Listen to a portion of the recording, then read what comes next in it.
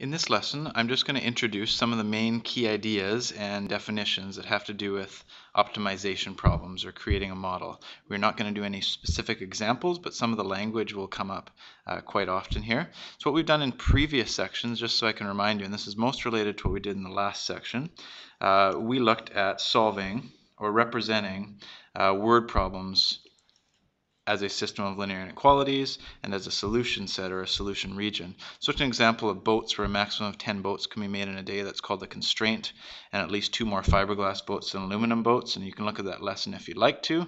And we represented a solution region, which is this green triangle here, which is where there's a maximum of 10 boats made a day and at least 2 more fiberglass than aluminum boats.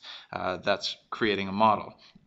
We also looked at an example with mainsail and jib, where there's no more than 80% of mainsail out, and there's also more mainsail out than jib. And the solution region was this triangle here, where both of those constraints are satisfied. Or that's a solution region that represents all the possible combinations that would satisfy those constraints. We also looked at how to represent those as linear inequalities, and you could also create it with that, those if you'd like to. In this lesson, there's just one extra thing. We don't only want to create a system of linear inequalities. What we'd also like to do is have something that we're maximizing or minimizing. So within that solution region, there are points or a point where you can get a maximum or a minimum to some sort of problem. So the beginning part is going to be the same.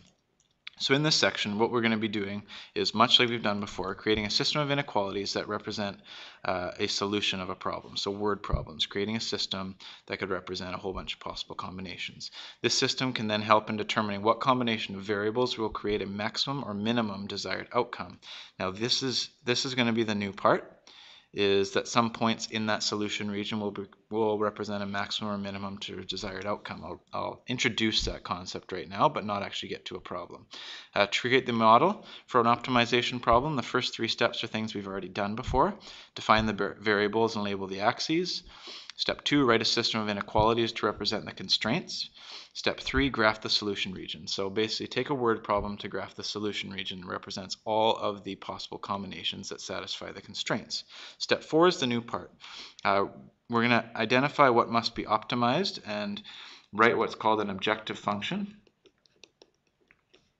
So there's going to be something that we're asked to maximize or minimize to represent the relationship between the variables and what is being optimized. Some keywords to look for would be maximum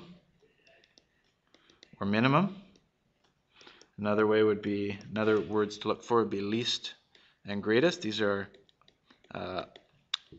optimization type words, or you could look for words like maximized. It's not limited to these words, and minimized. Some definitions, and then I'll quickly introduce the problem we're going to get to in the next lesson.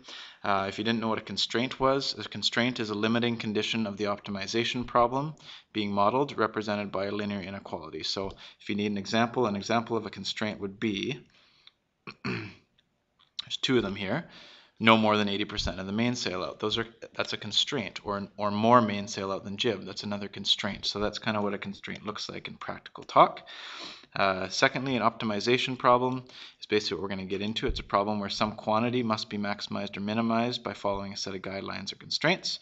And finally, the objective function will be, in an optimization problem, it's an equation that represents the relationship between the 2 variables in the system and the quantity to be optimized. And finally, another word for solution region is feasible region. You may see that in your textbook, or if I use feasible region, that's exactly the same as a solution region for a system of linear inequalities.